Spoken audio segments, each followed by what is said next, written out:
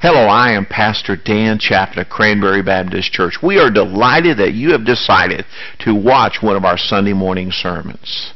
Watch and enjoy, but most importantly, learn from God's holy word and then apply its truth to your life. Let's go to God's word together.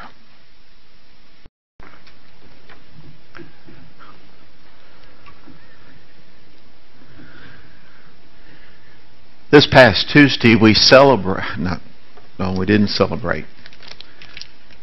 We recognized the anniversary of 9/11. Obviously, I will not be speaking on Proverbs today. A time that was horrific, but a time to be remembered. Amen? And shame on us if we ever forget. We will always remember what we were doing and where we were. I had a little office in my house in the basement of our home of Joanne and I back in Tennessee when it happened. I get this phone call. It was Joanne. She was working as a nurse and had seen it on TV, and her words were simple: Dan, turn on the TV. It didn't matter what channel, because they all had it. And I spent most of the rest of the morning, because everybody just at that point, and I could just shut down everything and just watch. There's been other times of our history as a nation of something similar. Now, I was not around at this one, but the bombing of Pearl Harbor. I remember in hearing of the radio, the rebroadcast of the radio, where President Roosevelt talked about the bombing there in Pearl Harbor. Of course, most of us seen the movies and that type of thing, but again, horrific time. And then I remember the assassination of John Kennedy. I was in high school, I think a junior, best I remember. And I remember there was a special assembly called down at the gym where we all went, and the school announced it to us that President Kennedy had been shot. But I think by that time he had already passed. I don't remember that, but I remember very well where I was. I want to speak to you today. Well, no, I want to go before I do something else. There's other things we want to remember. Births. Jeremy's been the closest one on. The last one is that in his first, Ava, about 2 years ago. And just, I remember very distinctly holding my daughter the first time. And just looking at it, not believing that little thing has my DNA and was part of me. Now that you celebrate. We'll always remember some of the deaths of our family. My mom's accidental death in a car accident was one of those shockers that you'll never forget. But even then, I remember others that has passed on. Wedding days, and guys, you better not forget your wedding day. If you get it tattooed, I'm not in for tattooing, but if you can't remember it, put it on your hand or something where you won't ever forget. But those are days that, as I was reflecting on this, and Joanne has no idea I was going to say this, but when we got married, we had a very small home wedding, about 20 of us, I think, thereabouts, and her brother-in-law, her sister's husband, was a pastor, and he was standing in the living room, and I was standing there beside him, and her two boys walked her from the dining room into the living room where everybody had kind of gathered, and mainly family and very dear friends. And we exchanged our vows, and the service was right there. And then we was dismissed to the dining room where we had punch and snacks, and but what a great day. Memories. Severe accidents. Again, on the negative side, but you don't forget things like that. I'm here to tell you, we need to remember some things. It's crucial that we do not forget some things. Some memories need never to be forgotten. They can bring great joy and comfort, or lessons never to be repeated. You see, we have a tendency to forget things or let it dim with age. Like the 9/11, we don't ever want to forget what happened. Just like the bombing of Pearl Harbor. That doesn't mean we don't forgive. Doesn't mean that we don't try to build roads of taking care of the problem. And I just think that we must remember. I want to go on. I want to talk to you today about God remembers. If you have your Bible, I want you to turn to Jeremiah chapter 2. We're going to start off 1 through 3. But the whole chapter I'm going to go through, and a lot of it's not going to be on the board. So I want you to turn to Jeremiah chapter 2. You know, I put most of the verses up. It's just too much. And we're not going to look at every one because it's 37 verses. It's about 2.5 pages in my Bible, and that's just way too much to try to put all on the screen. And we're actually going to do a little bit into chapter 3.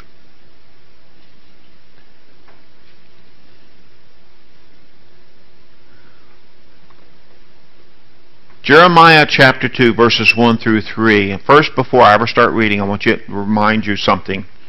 Jeremiah is known as the weeping prophet. You have a book that follows this called Lamentations, which was written by Jeremiah as well. And what I want you to understand before we ever get into this, Jeremiah, because he did cry a lot, he literally wept as he preached and as he prophesied, that we need to understand that God chose him to express his heart, God's heart. That when Jeremiah was weeping, he was weeping for God. That when Israel saw the prophet of God weeping, it was God speaking through him weeping. You understand that? That's key. So what I'm going to share with you today, from the very beginning, is that God's heart is broken. God's heart was broken over sin every day, but on 9/11, God's heart was broken of the devastation that happened that day, of hatred and anger. But at first I want us to go through 1 through 3, and I'm going to read it just right out of the scriptures here, and you can see it there. But I want you first to see as God sets the stage. Chapter 2, Jeremiah, starting with reading with verse 1. Moreover, the word of the Lord came to me, that's Jeremiah, saying, Go and cry in the hearing of Jerusalem, saying, Thus says the Lord. I'm going to read it, and then we're going to come back and look at it. I remember you. So God remembers. I remember you, the kindness of your youth, the love of your betrothal. When you went after me in the wilderness, in a land not sown. Israel was holiness to the Lord, the firstfruits of his increase. All that devour him, Israel, will offend. Disaster will come upon them, the ones that are trying to destroy Israel, says the Lord. Now I want to break this down because I think you need to see this in much better. And I just kind of broke them down into little phrases because every phrase has a message. The first one, God says, I remember. I remember. Can God forget? No. Can God forgive? Oh, yes. But it says, I remember you. Make this personal. That God, no matter what we go through in life, well, whatever we face, God will remember us as individuals and our needs and what we're going through. God's heart and desires that every one of us would be able to relate with him and experience the love of Christ, the blessing of Christ, the protection of Christ. And he starts out through this weeping prophet, I remember you. And he's making it very personable to all that would hear. The second one, the kindness of your youth. The Lord God speaking through the prophet here, He says, I remember in your early days when you weren't even mature yet, that there was something about you that cared for others. And He says it like in a longing of wishing those days were back again. And I love the next one, the love of your betrothal. When a man and a woman are about to be married, and when that first wedding night and that first time, even in the engagement time coming up, there's kindness and there's tenderness and there's lots of love and joy and laughter, and people can literally know and experience the tenderness. I can remember talking on the phone to Joanne before we got married, and she had to get up really early back then because she was a surgical nurse, and I think she had to leave the house about 5:30 or something like that, and so she had to be in bed fairly early. But we would, in that engagement time, we would talk till 10 or so at night, and we both had to get up early, but it didn't matter. Because love was fresh, and it was in the bloom of its state, and it was so great. And God says, I remember you, Israel. I remember you, my children. That when we first had a relationship, how much I loved you and you loved me. Just as a husband and a wife, when they come together in those early days, that there's lots of laughter, there's kidding, there's teasing and playfully, and there's just lots of an affection flowing. I don't know about you, but that's a picture of God's love for me. You understand that? We are called the bride of Christ as Christians. Israel was considered a bride of God the Father. You have that image, and it's of a loving one, not the physical intimacy that a physical marriage has, but it's that tenderness and that love and that compassion for one another. If you don't hear what I'm saying now, you're going to lose a lot what I'm about to say in a little bit. The love of your betrothal, when you went after me, or when you followed me in the wilderness, and is speaking there as God brought them out of Egypt and brought them out of bondage. And they went into the wilderness, and where God provided them, gave them the manna, He gave them water to drink, He took care of their every need. He said, you followed me. Then it says, in a land not sown, when He took them on into the land of Canaan, speaking of Israel, that was a time of the land of milk and honey. Everything was provided. The houses were built. The vineyards were already not only planted but producing. There was crops. They didn't have to. They just went in and took it. God says, this is my love gift to you. The next one, it says, Israel was holiness to the Lord. Israel understood that they were a holy nation. They were to be a nation that would follow God explicitly and completely. The first fruits of His increase. That this was the development from the time, remember you had the promise to Abraham and then to his son Isaac and Jacob, then you had the 12 tribes beginning, and then in Egypt, a lot of the Bible scholars said there was probably 2.5 million people came out of Egypt when they came out of the slavery. And He says, you are my first fruits of how I am working the plan of salvation. Going on. And then the last one is the two sentences are together, and it's His provision of protection.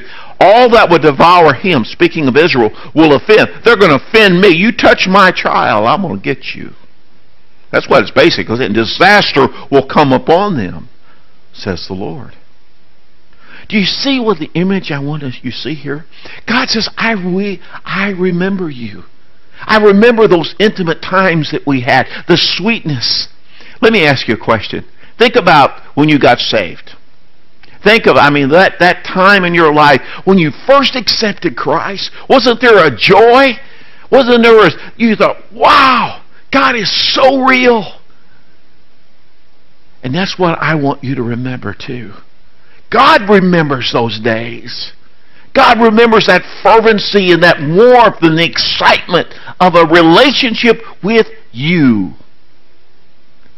And He longs for it today. When we say God is love, that's not a trite statement. That's a statement of truth. It expresses His love for us, Mary. And that blows me away. It does. That God could love me that much. Now, I don't know about any of you, but I've kind of messed up some in my life. And then when I think about all of that great, holy, precious love, and yet I look at me and what I've done at some times in my life, which I'm greatly ashamed, and yet He says, I still love you. Romans 5:8, but God demonstrated or proves His love towards us in that while we were yet sinners, Christ died for us. Wow.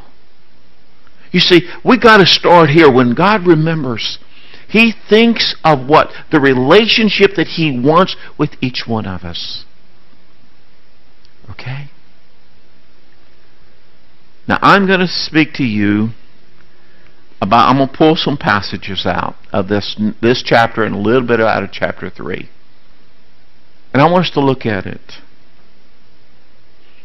And I think at times you're going to see yourself. And when you do, I want you to say, oh God, please forgive me. I'll be honest, I have asked God to give me tears as I preach this. This is not in your face, hellfire damnation type message. I don't like doing that. That's not who I am. You see, I'll use a silly illustration. Joe fixed a nice supper last night, and what did I do? Without her asking, by the way, I helped clean off the table, and I started, why did I do that? Because I love her and she loves me. I serve her because of my love relationship with my wife. I serve Him because He loves me and He provides for me. I don't serve Him because I think He's going to hit me over the head with a baseball bat.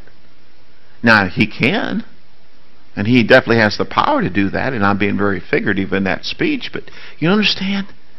God wants the first part of that. He reminds them of what He wanted with them, and He still does. Let's look at some segments. The first one I want you to look at, let's just read verse 4, and then we're going to stop at verse 7. And I'm just going to kind of set the stage here. Hear the word of the Lord, O house of Jacob, and all the families of the house of Israel. Thus says the Lord, what injustice have your fathers found in me, that they have gone far from me? Have followed idols and have become idolaters. Neither did they say, where is the Lord, who brought us up out of the land of Egypt, who led us through the wilderness, through the land of deserts and pits, and through a land of drought and the shadow of death, through a land that no one crossed, where no one dwelt. I brought you into a bountiful country, to eat its good and to eat its fruit and its goodness. And He says, they're arguing, who really brought us here? But He says, I brought you there, and I brought you to a wonderful land, a place of provision. Then look at the next phrase in verse 7. I underlined it in my Bible. In fact, I underlined the word but twice.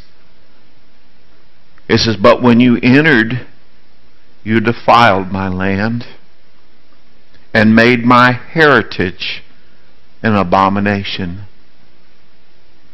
Abomination to who? God the Father. What did they do? God says, don't marry the heathen, the pagan. You build a godly nation. Right? And then it goes on. And the priest did not say, where is the Lord? And those who handle the law did not know me. The rulers have transgressed against me. The prophets prophesied by Baal. In other words, not God's word. They spoke from another. And walked after these things that do not profit. Have you ever thought that Israel, with all that God did, all the miracles, bringing them out of Egypt, God yet, they still said, what did they tell Joshua when they built the golden calf? We need a God to follow. And they said, when they got the golden calf all made, they said, this is the God, O Israel, that brought you out of the land of Egypt. They started making idols. Now listen, I'm not talking about, for today, a golden idol like that. But anything that distracts us from serving Him becomes an idol to me. Let me use an example. If on our honeymoon with Joanne and I, if I had once said, I need to run to the store and get something, I'll be right back, and she said, okay. If I show up 2 hours later, now you got to remember we're on our honeymoon, and it should have been a 15-minute excursion, and now it's 2 hours, I'm coming back. And she said, where you been? I said, well, I met a waitress down there at the cafe, and she seemed so interested. I just had a wonderful talk with her. How would she have felt? When I begin to spend my time on something other than God, it is becoming spiritual idolatry and harlotry. And we're going to see that real clear in a minute. You see, it's easy to understand about a man beginning to have wandering eyes. But what I'm trying to get you to understand, when God remembers, He says, I've done it all for you. I've given you everything you need. He can say to us today, I gave my Son to die for you. He lived the perfect life you could not. Where you could have a relationship with me. I will put my Spirit in you and live within you. You can do nothing. You can think nothing. You can go nowhere that God doesn't know it. And listen, I don't want you to understand. I don't want you to think this is a hellfire type damnation. What you need to understand, God loves you. God wants an intimate relationship with you. As a husband is to love his wife, He wants to love you that way. And He wants your love back that way. Not because you have to, but because you want to. And that's what I want. That's the message today. God remembers, but we need to remember why we serve Him. Because if we don't, we will go astray. Amen? Raise your hand if you've ever went astray. Every one of us. Every one of us. And God, it broke God's heart. If I had done that, as I was talking about, talked to a waitress for 2 hours on my honeymoon, my wife would have been highly upset, rightfully so. We understand that. But when I said, well, hey God, I know you gave me your Spirit, and oh God, I know that you love me and care for me, but oh, this is so much fun to spend all my Sundays on the golf course or on the lake or do whatever. Or what about a job that just steals your whole life from you, men? Where's your first love? And I hope it's not your wife. I hope your first love is with Him. And wives, it's your first love to be with Him. The perfect marriage is a triangle. God at the top and the husband and wife at the bottom. A three. And as we draw closer to God, we draw closer to one another. The closer we both come up that angle, that triangle, the closer we draw together and we become one in Him. And He is the essence of our love. He's the truth of our love for Him and for one another. And what you have here, that when the children of Israel, when they went into the land of Canaan, it was a land of milk and honey. God says, get rid of everybody. They'll become snares to you and thorns to you, and they will lead you astray. And Israel said, well, that's a lot of work. And we don't want to do it. So they didn't. And they became snares and thorns, the people that they left in the land. Look at verse 9. Therefore I will yet bring charges against you, says the Lord, and against your children's children I will bring charges. I thought about that passage.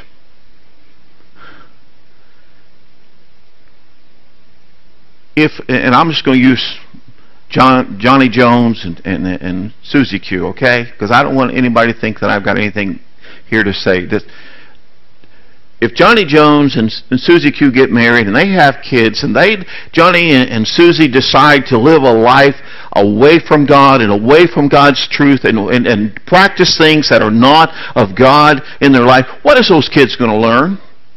An ungodly life.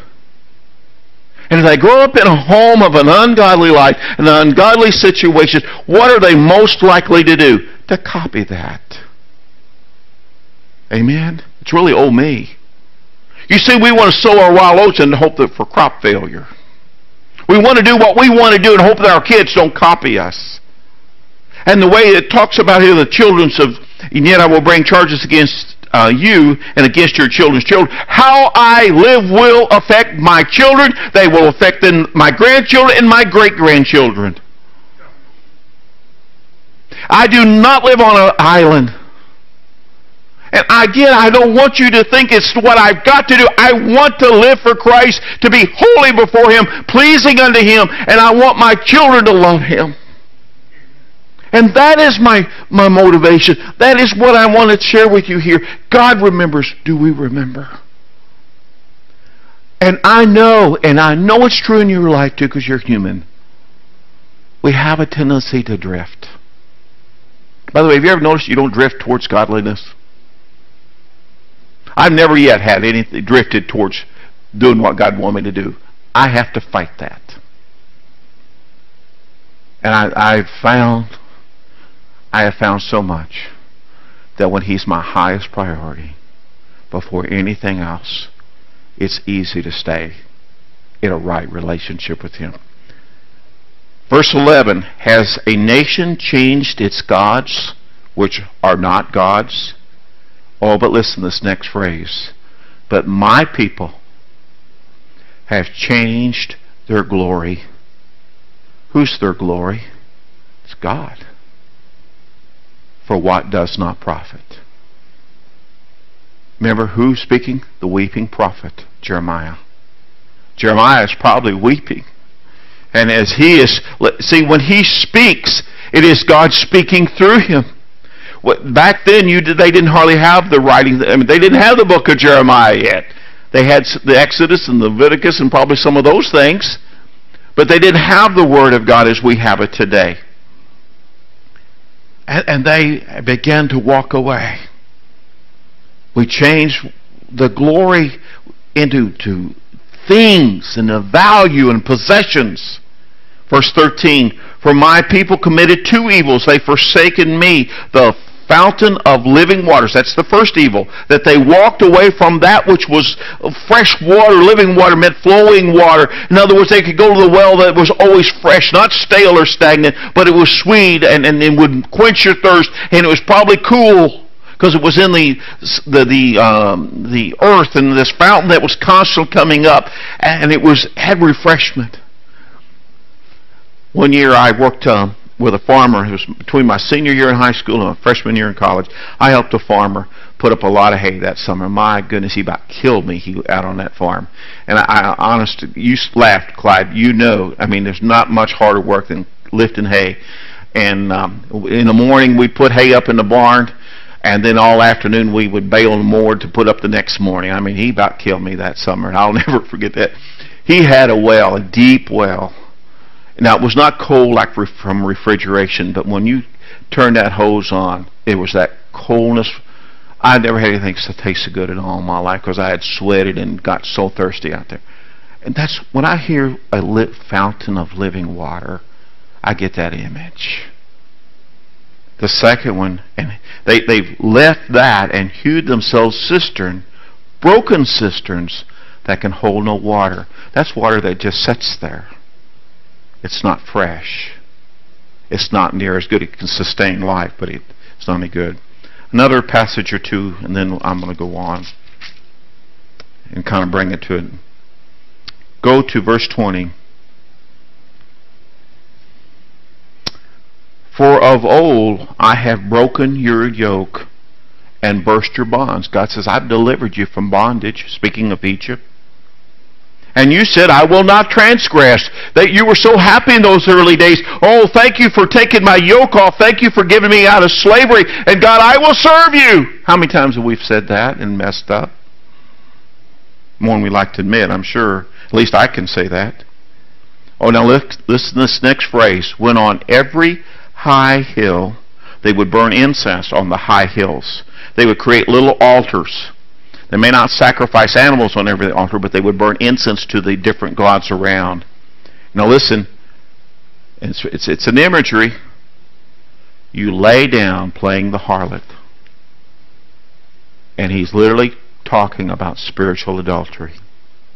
See, you're my wife, he said to Israel. You are my promised one. and I love you, and you have loved me. But you went out and you followed the things of the world, and the image of that is you've laid down and committed adultery with the things of the world. That's pretty harsh. Now, look at chapter 3, verse 1, and the last part. It says, but you have played the harlot with many lovers. Then he says, yet return to me. Yet return to me.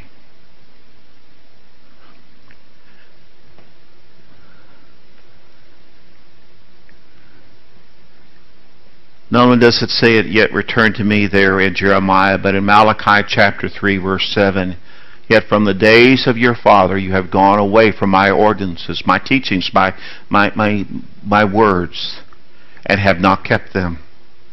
Listen to what God begs.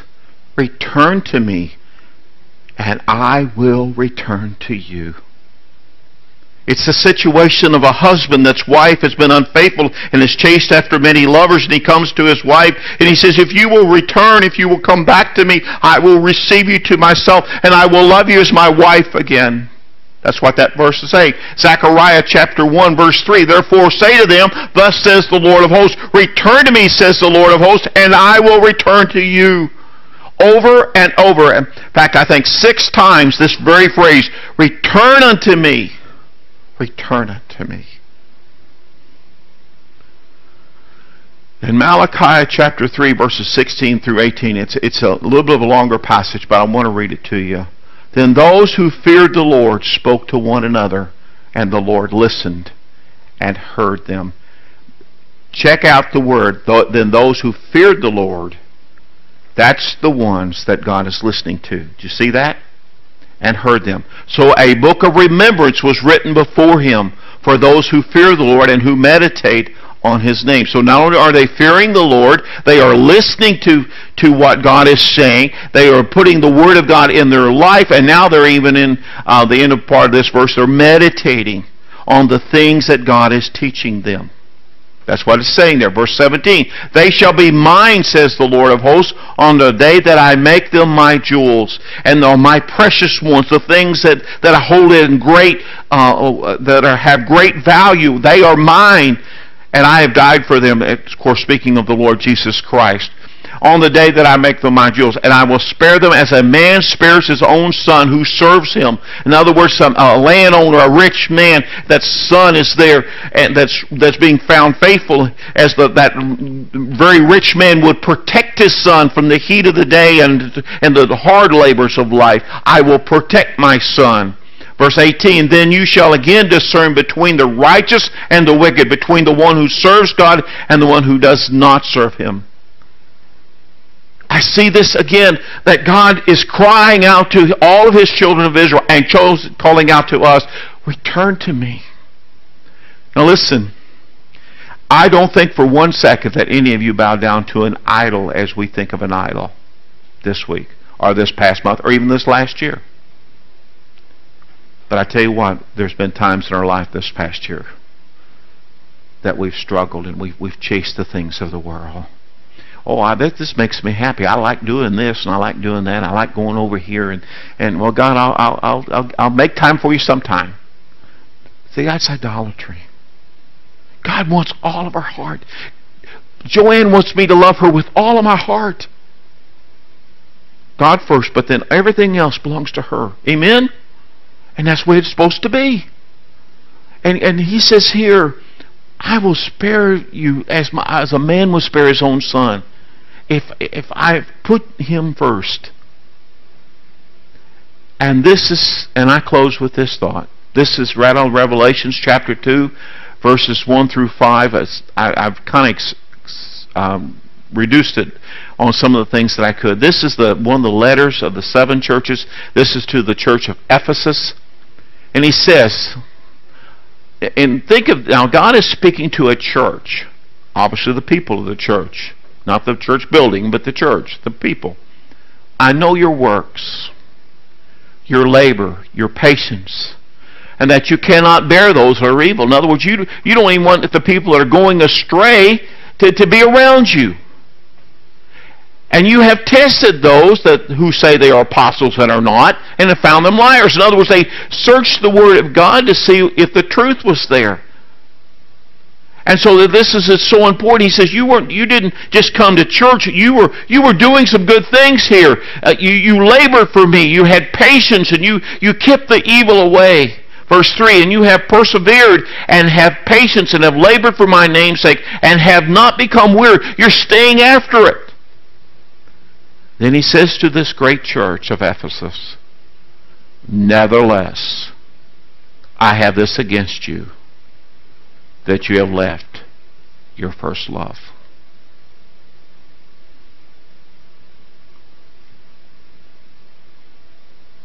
Remember we're talking about remembering a lot today. Remember therefore from where you have fallen, repent, and do the first works, or else I will come quickly and remove your lampstand from its place. I believe that is speaking to the church and not to an individual, unless you repent.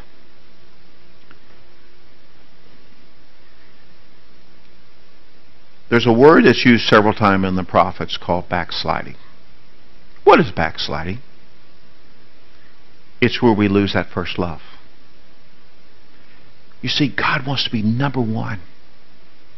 God wants us to have a love for Him as a husband loves his bride. Because that's what He loves us. And He wants us to serve Him not because He's going to smack us if we don't, but because He loves us. And remember, Jeremiah's the weeping prophet. He is the one that was saying that God was speaking through him, probably through tears, when He told them all of their times that they had been they practiced harlotry. And again, the harlotry is a terrible word, but yet when we take our love and we go for anything other than His approval and His love, then it's called spiritual adultery. It's called backsliding. It's called getting out of the will of God. What do we do when we realize we're there? As we repent, let me say one more thing, and I'm done. The easiest thing in the world is to go after the things of the world. I confess to you, I love a hot shower in the morning. And aren't you glad I took a nice shower this morning? But I don't need a house with 20 showers in it. I really don't need a house with more than one. Some of you probably grew up in a home that didn't have any shower in it. I do remember the very earliest of my recollection of life. I mean, I was just a little boy. I remember the big day that Dad put an inside bathroom in our house, because Dad could fix and do. And what a treat it was not have to go to the little house behind the house. But most of my life I've had indoor plumbing.